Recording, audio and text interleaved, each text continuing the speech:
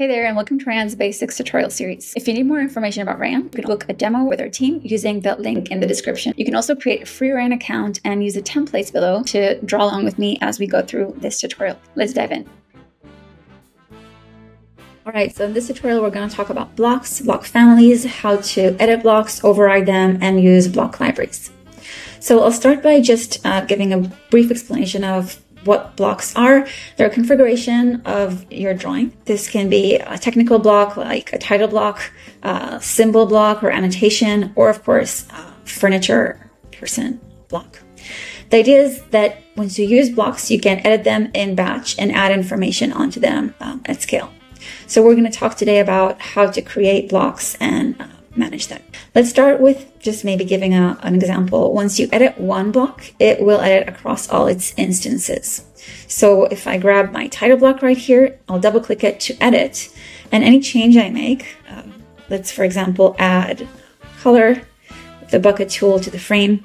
Any change I make, like adding a gray frame to my block, will be applied to all of its instances across my model, like just happened here.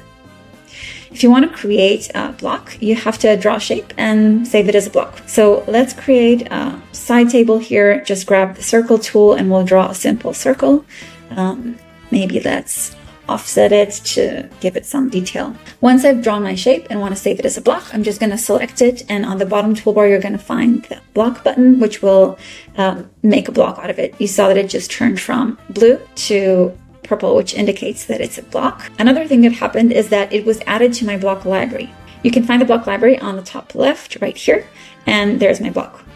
The one thing I want to do is change its name and customize it. So let's call this slide table. And we're going to talk soon about other types of blocks and libraries we have here, but for now I want to show you a bit of how you can edit blocks and override them. So once I copy my block and populate it across my drawing, let's maybe add 2 side tables here. If you want to change it, you'll double click it to edit, and let's make this small change. For example, we can scale it, we can change its color. You'll see that this will apply throughout all the blocks in my drawing. There you go. If you want to edit this block individually without it affecting the other blocks in Rayon, you'd have to make a new block. And a fast way to do this is right-click your block and select the Make Unique option. What happens now is that it made a copy of this block, like here, and it will now be edited individually. So if I make any changes, it will apply only to this block. Another method of changing blocks in Rayon is overriding them. I want to pan to this area of my model to show you that. You might want to have a block that has different representations, and for that you can override blocks. So in this case, if I click on this table block, you'll see that other than editing, which was what I was doing with double clicking, I can also select the override option. Let's click override, and you'll see that if I go to the layer tab for this block, I'll find everything that it includes. And in this case, I've created a block that can be set either as a 4-sitting table or extended with more chairs and a longer table. So you'll see here that I can have multiple instances of this block on my canvas. Let's copy it and bring that here for a sec. And when I change the override settings for an individual block, so click this, override it, and then maybe hide the extension, it will not affect the other blocks on my drawing. And this is just a way to have different representations of the same block without having too many different blocks on your drawing. Another example is to do this with the block styles. So let's just quickly see this example with the plant blocks I have here. I have the same plant copied across this garden, sago palm. Let's say I want for my drawing to represent different colors for each plant, but I still want to have the same block represented, so then I can quantify these blocks easily, for example, using Rayon's tables. There's a tutorial about that. So for example, if I select one block and override it instead of editing it, I can grab its style. You'll see that here. I want to detach the style so it doesn't edit anything in this model that carries this style, which is another concept. And now that I did, I can give each block kind of a little bit of a different color. So this is just to say that when you override your blocks, you can change their style settings, you can change their appearance if they have multiple layers that you can hide and unhide. And this is a way for you to manage your blocks easily. So having one block that has different representation in its instances across your model. Another type of block I want to discuss is hosted block. So blocks like windows and doors, the one you can see here, have an insertion point that makes them punch holes within the Rayon walls. So I'll just grab a copy of this door as an example. Let's place it here, and then let's edit this.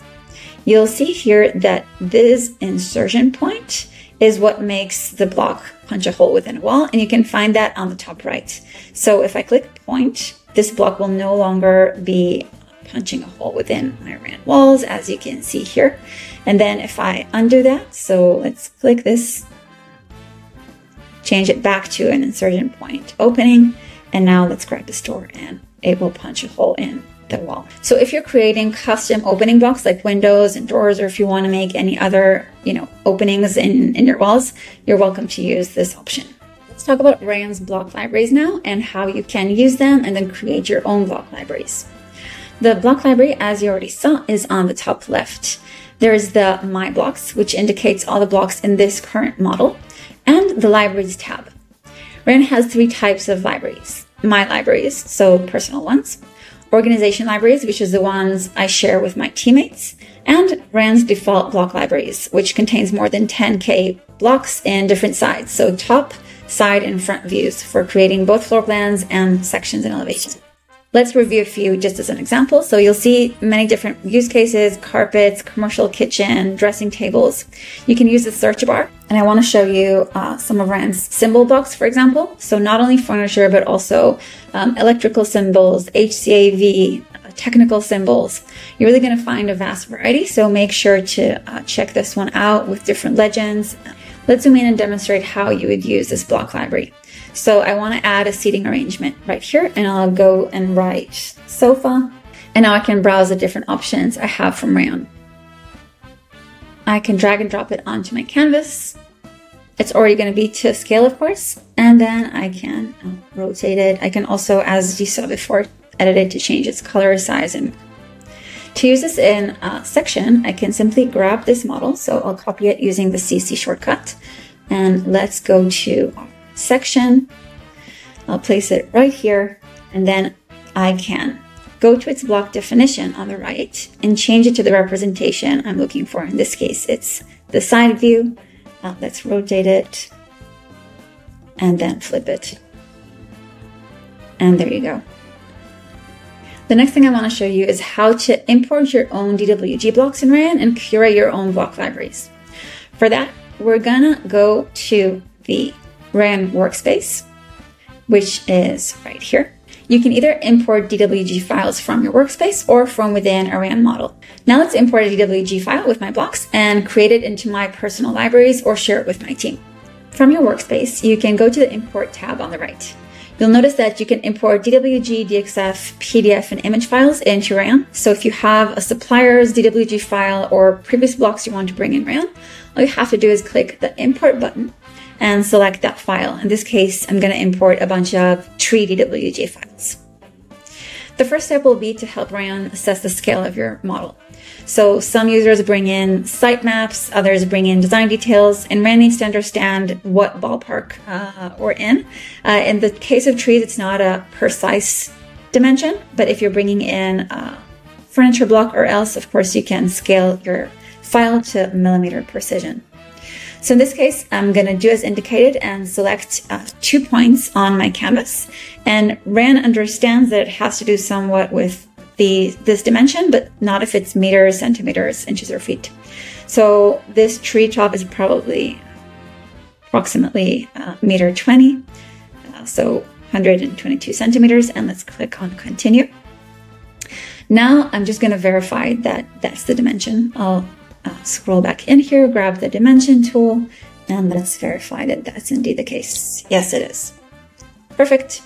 The next thing I want to do is maybe clean up my file a bit, change its style. So I'm seeing some things I maybe want to exclude. Now, as you'll notice, the blocks you imported as a DWG file are already blocks in Rayon as well. So they have this purple color when you hover over them. And if you go to the block library, you're going to find them already within it. So there you go.